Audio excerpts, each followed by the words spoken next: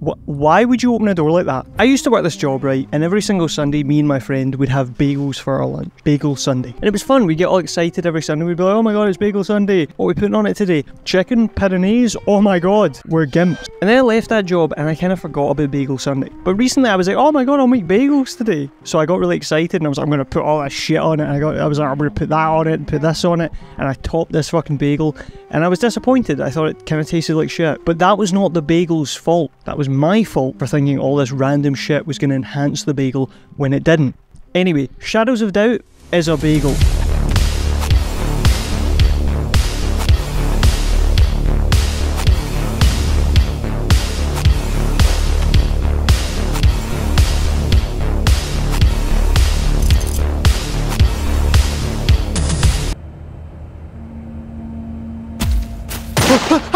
Shadows of Doubt is a sandbox detective simulator game. You are dropped in a procedurally generated city, with procedurally generated people, with procedurally generated crimes, within procedurally generated walls, all of which you can enter. All the NPCs have jobs. I'm taking off the fucking hat. I feel stupid, I'm sorry. And they will live their own lives without the input of the player. I have goosebumps. What's happening?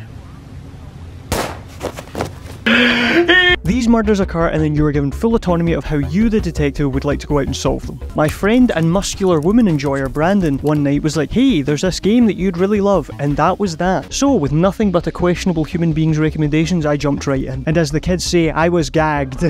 Immersion is this buzzword in the gaming industry that I don't really like because most of the time it means that a game's going to be really tedious and have really boring mechanics. But by definition, immersion means having a deep mental involvement in something. And Shadows of Doubt was that for me because I played for 2 hours and then I couldn't fucking sleep. My head was still in the case, I couldn't get out. This pinboard, this was in my mind all night. And yes, I've said many times before that I don't like procedurally generated shit, like that's how we end up with games like Starfield.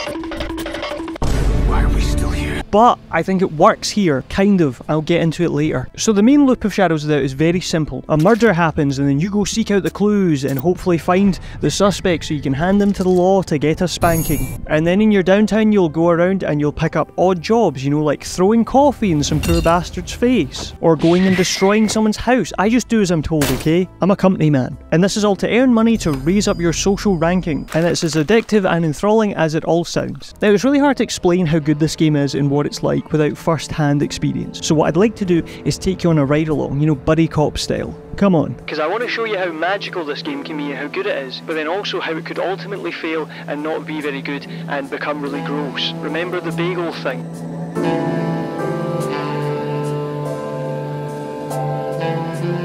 "9 AM Monday, January 2nd, Chang Boulevard. The air was sharp. It was cold. Cold enough to make my balls do that thing where they get really small. First things first, local diner. Get a coffee and look for work. A public humiliation job for 700 crows. Perfect. I was directed towards the staff of the establishment. I spoke to the barmaid. She seemed squeamish. She gave me a photo directing me to a briefcase. What's this, you fucking piece of shit? It's broken. The game's bugged. The game's broken. Like, I'm not... Okay, we'll start a new world. Sorry. Everything works, town. That ought to do it. Also, I'm not going to do that voice. I'm going to stop doing it. I'm sorry. That was cringe. And yes, I'm called Ryan Gosling. It's called manifesting. Look it up. 9 AM Monday, January 2nd, Magnesium Boulevard. The air was sharp. Cold. Cold enough to make things cold. Diner. Job. Arrest warrant. Perfect. Information on the perk, lives in Bennett Towers. Ooh, type A fingerprints, and loves a couple of cans. That's sick, son of a bitch. So I grabbed some handcuffs and headed to Bennett Towers. First I scrubbed each door on the floor for the type A fingerprints, no luck. I asked around, but the residents were not very forthcoming with information. You know what they say, you want to make an omelette? Look up a recipe. Now as I said, the game gives you full autonomy of how you would like to solve these cases. You know, I could be sneaky, lockpick my way in, wait until they go out to work, have a wee snoop, maybe go in through the vents. Or I could have bought different gadgets from that vending machine. You know, the vending machine that readily sells tracking devices and blunt force weapons? I like my approach, which is smashing a door so hard into someone's face that they lose motor function. That's why you wear the Timmies, eh? So I systematically did this to each apartment, causing irreversible damage to multiple people. and through doing so, I still couldn't find my matching print. However, I came across a name that I couldn't get a print for of a fellow called Seth Schultz, so I decided to go to the Gov database. The Gov database, essentially cheating, is this computer in the government building that has like everyone's information. As long as you have a name, you can type it in, it will give you everything about them. It essentially trivializes a lot of the game, so don't use it if you want to be like cool. Maybe lock that away. I looked up Mr. Seth and bingo, we found our man. I looked up where Seth worked, the Yellow Dragon. It was time to pay him a visit. Boom. Seth, there you are, you naughty little boy. Sadly, he was surrounded by staff, but I'm not the type of guy to let others get in my way. So I arrested Seth, and then after his uncooperative colleagues were dispatched with a few truncheon blows to the head, I was done and off to hand in my case. A good job done. But I couldn't rest on my morals for too long because before I knew it... You know this, twat? I saw them. The report of a murder came in. There's been a murder! So I raced to the scene. A sick sight. The middle of the street, satanic markings on the ground. SS Paid was scrawled in blood on the wall behind. Some real sick motherfucker was here. Definitely the work of the Red Gums. They're a cult in the game that I will get to later. I started checking the body. This kid couldn't catch a fucking break. First I was plumping up his head like a cushion, and now he's dead. So the game isn't without its little hiccups and glitches. Like here it tells me he's been shot and stabbed to death, which is a glitch. You know, he's stabbed to death. He was stabbed. This is the one you go off. You know, and then this clue, let's play, like who, that's not a name. Obviously not right. You know, and sometimes you'll open a paper and it'll be a bit glitched, and then sometimes the rapture will happen. Just little things, you know. So the murder weapon is a straight razor. Bit of a close shave if you ask me. So I took Seth's wallet, checked his details, and decided to go to his apartment to find some clues. Oh, sorry pal. I found a note from EH, a partner perhaps? And then I found a human skull? Well, that's not ideal. I checked his computer and there was no sign of Seth's details on it. Am I in the right fucking apartment? Okay, I'm in the wrong apartment, but that person does have a skull in their home. So after breaking into the right apartment, I printed off a couple of strange emails on his computer. I checked his trash for clues. I noticed that you could see the scene of the crime from his window. I guess he had the sights, but not the foresight. But wait, I noticed something. He was killed right under a CCTV camera outside. Our lucks just turned. I hacked into the CCTV and I took note of all the faces that were seen around the crime scene near the time of death. These are our prime suspects. And that's where the investigation starts. Don't you worry, Seth. I know we've had a hard time, but I'm gonna find out who did this to you. Now that I have their faces, it's time to do some old-fashioned detective work and ask around. Now, interacting with the NPCs in this game is a bit of a mixed bag. You know, it's not quite LA Noire. You fuck young boys, Valdez. Are you a madman? You can essentially ask NPCs a number of questions like, what is your name? Can I use your fingerprints for the investigation? Have you seen anything weird? Do you know these people? And when they agree, they can be super useful, but 90% of the time, they will tell you to fuck off. And I get it, I don't blame them. Like, a random homeless man comes up and goes, hey, what's your name and can I have your fingerprints? I'd say fuck off too. But because the NPCs are so stiff, it makes the gameplay feel really cold. Like for instance, someone's partner will have just been murdered and you can't even ask them about the partner. Their partner will be dead and they'll be walking about the apartment as if it's normal. At this point I decided to break into Seth's workplace out of hours to see if maybe I could get more details on him. And maybe one of his co-workers are a match for one of the pictures. But sadly, my cool after hours detective party was ruined by this Jobsworth who doesn't know when to clock out.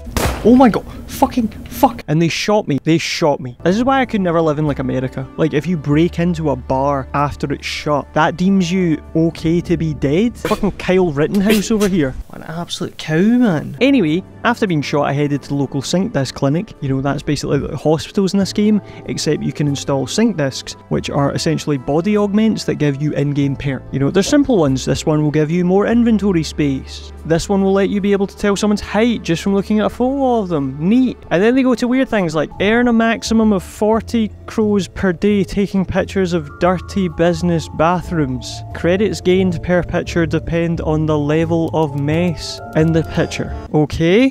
What a shame. But when I was at the sync clinic I came across a familiar face. This is Seth's partner. Now as I said, dialogue's super limited so I can't really ask anything. But then I came across an even worse case. Right.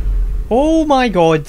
You got a faker here. We have civilians faking disabilities in the sync clinic of all places. I'll be back for you later. So one of Seth's emails that I came across was from a Samantha Richards telling them to never mention to anyone that they matched on Dove, which is an online dating service in this world. Samantha was his boss. I decided to go pay her a visit. She didn't have a matching print, but I decided to ask her about some of the suspects, and boom, we have a match. I got their address and I went for a visit, and then I slipped in the lobby of their building. I'm so embarrassed. The prints on the door weren't a match, so I just crossed them off for now. Then I continued my investigation by asking a few more people. Oh, can someone just know someone, please? Oh, it's because you're a mugger. You can get to fuck with that. My broken leg, great. That was pretty embarrassing for you, mate. You broke my leg and I still managed to kick the shit out of you, get it up you. This took a while, but eventually we got a lead. Hotel receptionist tells me Benton Parker, he really likes gridiron football. Okay, ma'am. I go to check the directory, which is like a phone book, by the way. I race to his apartment, bump into him on the steps. He's quite uncooperative. That's fine, I'm gonna have a cheeky wee look around your place if that's okay. Buddy's got some fucking cake on him, by the way. Fingerprints on the door aren't a match, but what's the harm in having a cheeky wee look while he's out? Nothing except a large dairy intake. 2 suspects out, back to the streets to ask around. Bang, lead 3, Haiti Drayton. By this point time has moved on and I'm starting to worry that the killer's gonna kill again. They do that, by the way. Within the game you have like, I think it's like roughly 24 hours in game time before the killer will then strike again. And this is bad because someone else dies, but they also usually leave more clues, so if you're struggling, someone's life, more clues, you decide. So time's running out, so I don't hesitate to put this door through this lady's face. She'll be eaten through a straw, but I'm gonna get the killer. Suddenly a horrifying creature emerges, but thankfully I'm built like a gazelle and this rotund freak doesn't stand a chance against my prance. This fat oaf that was chasing me is actually Haiti, who I'm looking for, and luckily for me they have the memory of Prince Andrew. They refuse to give me any information, so next best thing, I decide to sneak back into their apartment to make sure that this isn't the person. And after an agonising wait, I realise that Haiti is a lazy bastard and is never going to leave this apartment, so it's time to put matters into my own hands. Instead of waiting for them to leave, I decide to cave in their skull with my truncheon. Now I'm free to snoop around for a few minutes while they collect their brain matter off the floor, and after I search, no prints. So I've probably changed the lives of 2 people tonight who are completely innocent. Remember how I said the game gives you full autonomy of how you want to do this? You can be a giant psychopath in this game. You can just break into people's apartments, steal their money, throw shit at them, knock them out. One of my favourite things about this game is like the little moments, like going for a coffee to look over my notes while I'm solving a case. These aren't necessary to the gameplay, but because you feel like you're role-playing as a detective, it feels like apt. It feels like this is what you should be doing. All I need in this game is if you give me a wife that I can go home and emotionally neglect because I just can't switch off. Will you get off my back? But sitting in a diner with a coffee as the wind is hitting the window and the rain's outside and everyone's passing by and I'm just sat here drinking my coffee, trying to look over my notes and figure out what the fuck is going on, that feels like I'm a detective. That makes me feel like Ryan Gosling. Like the cool one, not the sex doll one, not that one. No, stop, not him, not him. For such a cold, damp city that's filled with murder, it's surprisingly cozy. I don't think you understand what it's like to come home in the middle of the night to your little apartment and you've left your TV on, it's playing with this like dim light hitting the living room. Oh, it's fucking... The TV is awesome, by the way. Can we add the news to it? Imagine they told you about the murders on here. So cool. Oh, and yes, you can buy apartments in this game and you can decorate them however you want, and it's super in depth. More in depth than you would ever think. Ugh. The game just does such a good job at making it feel like it's a real city and you're involved in it, that like all these little moments that aren't necessary feel like something you should be doing, and it gives you this refreshing break in between the chaotic gameplay of trying to find the clues and chase down murderers. And obviously some of these mechanics are baked into the actual gameplay, like you need to eat, sleep, shower, which you should do. Being smelly in this game is the worst because it's like a debuff that like you actively smell, genuinely, so don't be a smelly wee boy. Now at this point in the case I had quite limited options. All I have are these photos to go on. I mean, I could go to like the pawn shop or maybe some underground black market dealers and check their ledgers and see if anyone's bought a knife recently, but I don't see that happening. So I'm just going to keep asking people around with these photos and hopefully we find our last person. So back to the streets I go with 3 suspects down, 1 possible killer left. At this point I thought maybe it was one of Seth's neighbours that had done this, so I sneak into the security room of his apartment building and I find all the records of the tenants. Maybe one of these records will match a face. No luck. But while asking around, a few people said they saw the individual around the Lucky Oyster Bar, and with nothing else to go on I decided to check there. Unfortunately it was closed, but at this point I'm a badass noir detective and no door is stopping me, so I grabbed the bin and I threw it through the window, quickly scrambled in before the witnesses appeared, and boom, Philip Kotnick. Oh, you crafty son of a bitch. No vac tower, 15th floor. Could this be our person? No match in the door, no answer after a knock. It was time to slide in. After ransacking the place, another dead end. Completely out of leads, I headed to the diner for a coffee to clear my mind. What the fuck am I missing, I thought? There has to be something. And then I remembered this stupid note. Let's play AC''DH. It's definitely a glitch because no one could have this name, but fuck it, I'm gonna check the directory. Oh my god, I'm a fucking idiot. D-cha. Blinded by my own cockiness. It has to be a glitch, I thought. The answer was right there the whole time. I'm a fucking idiot. 11:10 AM, 601 Bennett Towers. Sweaty palms as I get to the door. This is it. I check for prints. Well, shit on my dick. Oh, you muscular little freak. Knock knock, justice is here. Booze everywhere. Candles. Cult posters. Yeah, this is the sick motherfucker, alright. Now, I was unable to get a print for some reason. I couldn't scan their hands, but I need to be 100% sure this is the right person. So after a few cheeky blows to the head for fun, I decided to go to the Galv database and see if the prints matched. But because this idiot doesn't have a real name and they use a fucking gamer tag instead, it wasn't coming up. So next best thing, I'm going to break into where they work and find the company records and match the fingerprints. And after a quick bit of snooping, there it is. I got you, motherfucker. I handed in the case. It was correct and I went for a victory cup of coffee.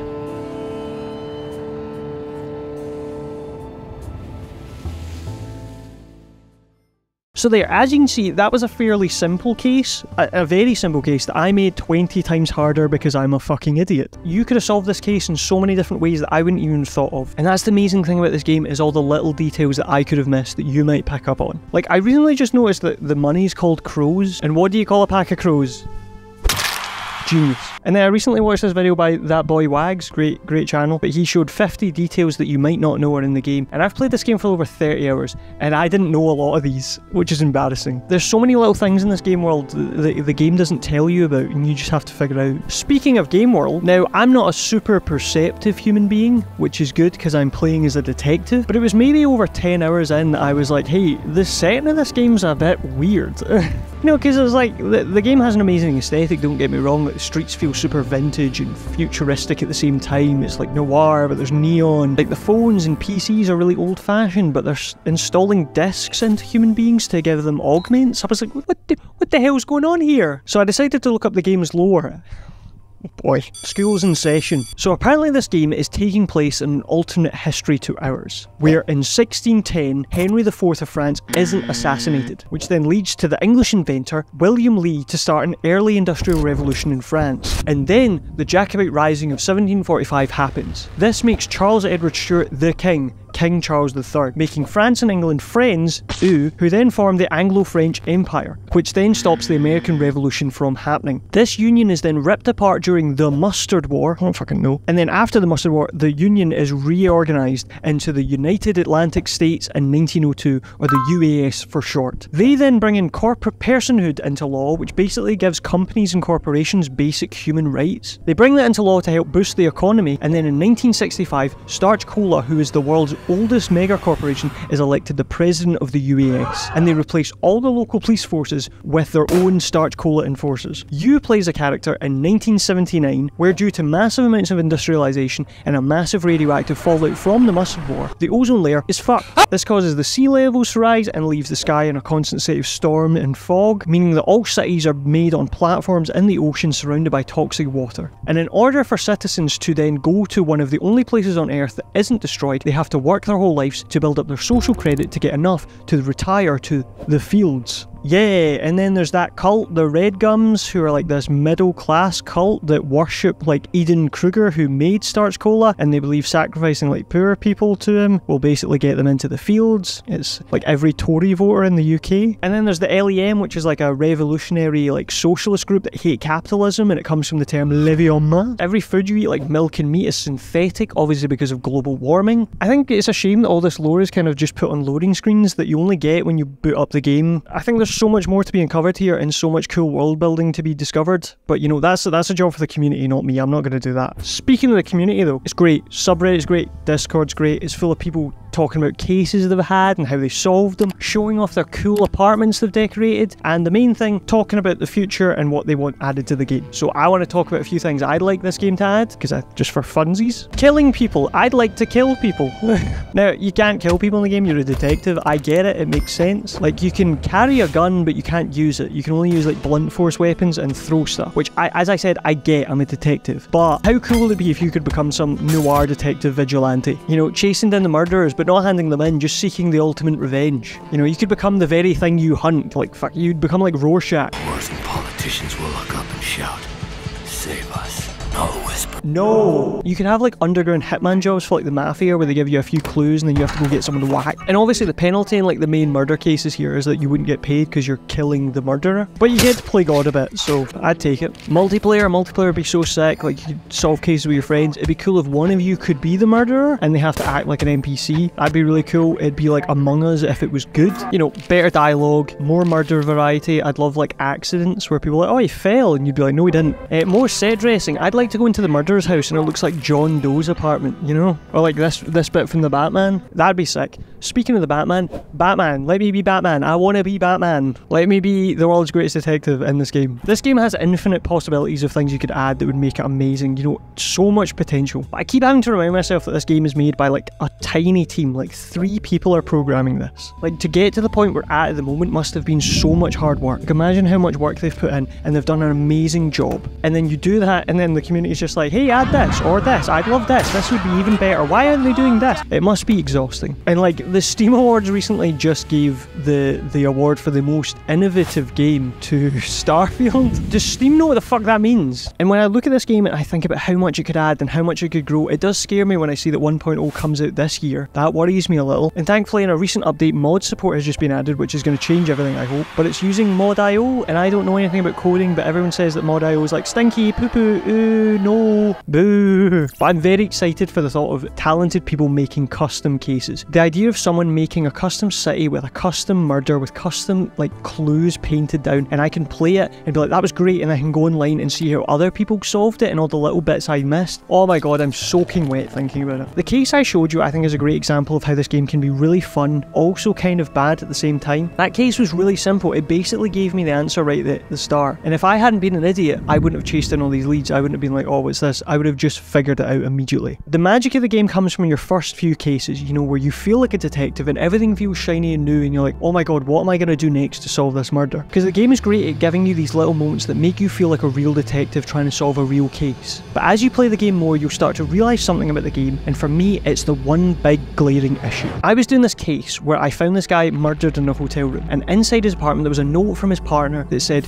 no one's following you, take your pills. Then I found a diary that the victim was writing where he was logging everywhere, time and place that he saw this individual that he thought was stalking him. Then I found he'd written a letter to the hotel manager asking them to check the CCTV for this person that was stalking them, and they were like, I can't help you. I even came across a letter that he'd written to his mum, who was out in the fields retired, telling her what was going on in his life. And this got to me emotionally. I was like, oh my god, this poor person has been going through it. There's been someone stalking them, no one's listened, and now it's too late to help. But maybe I can be the person to avenge them and find justice. So after chasing all the leads and then coming up empty, I went to a pawn shop and I found someone had recently bought a knife, the same as the murder weapon. I went to the apartment, broke in, and boom, there's the killer. Oh wow. But there was no aha or any form of narrative or motive. It was just some random guy. Because the game isn't making a story or a narrative for you to follow, it's creating a puzzle. And that's my biggest issue with the game, is there's no way to get emotionally involved in a case, you know, and become the detective that neglects his wife. It's impossible to feel any sort of draw when you find out that every killer is killing because game. And in my honest opinion, this is the one feature that I think would take this game from being this cool, fun experience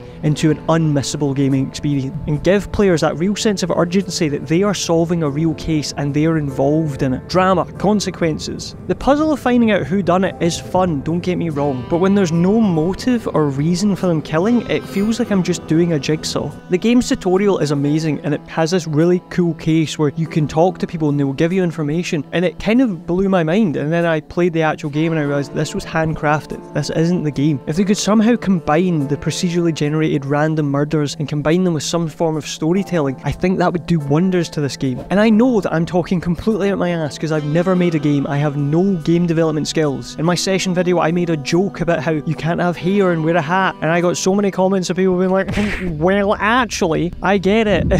But if you could somehow add narrative to this game, it would change it from becoming a game where you're just ticking boxes. Because at the moment, all you have to do is kind of guess the name. If you find out the name, you win. You don't have to find the exact evidence or a motive to kind of get the guy. I'd love it if you found out who did it, but you still didn't have 100% proof. You'd still have to find a way to get that son of a bitch. Like, I want to be a detective and I want to get the motive and figure out why they did it and then say at the end, I want to be Columbo. That's all I want. I want to be Columbo, okay?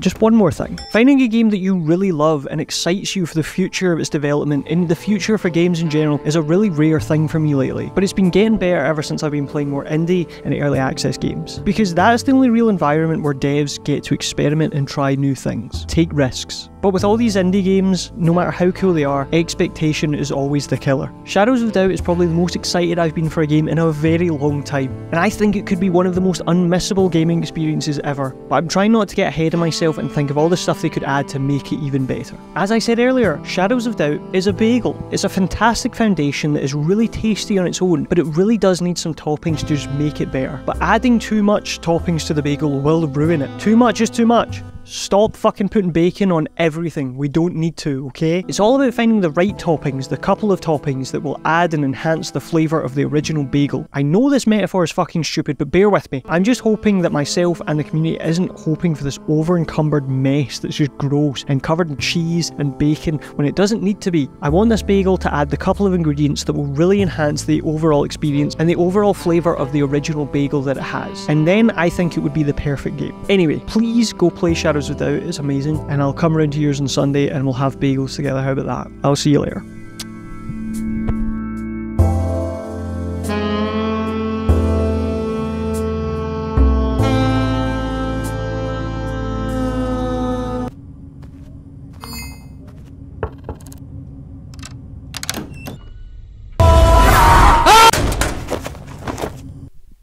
Hello, I'm just setting up.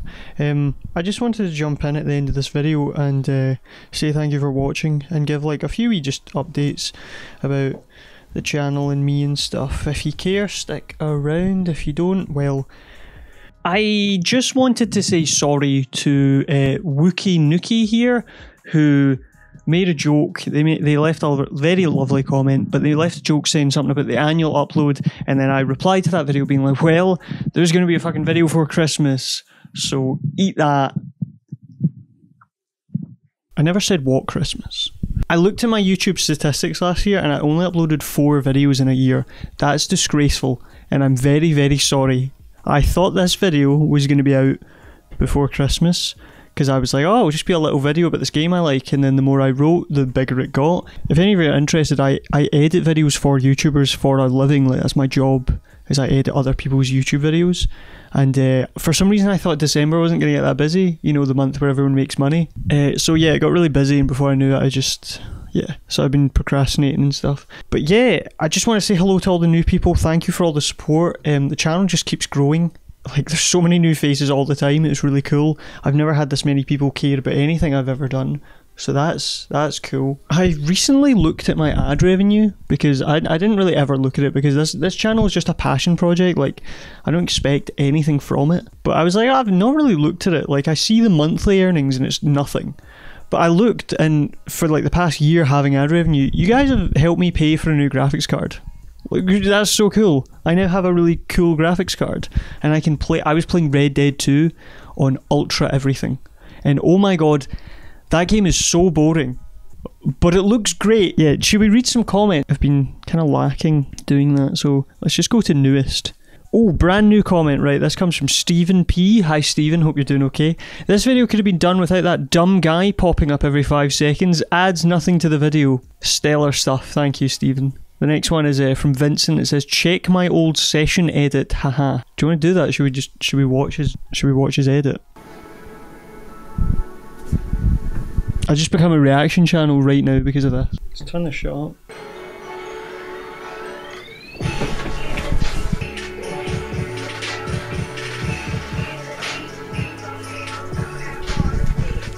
Yeah, it's great, mate. Stellar stuff. We'll do one more. How about we do one more? Should we find a nice one? They're quite rare to find. This one comes from Album Mutation 2278. You look like Reckless Ben's hotter Scottish cousin. I don't know who that is, but apparently I'm a hotter version of them. Oh, come on now. Fuck you. Anyway, again, thank you very much for watching this video. I hope you enjoyed it, and I'm hoping this year we are going to upload a few more videos. I'm going to get this off my screen, it's freaking me the fuck out. I want to upload a few more videos than 4, hopefully. The next video I have an idea for, so hopefully it isn't as long a gap between the videos.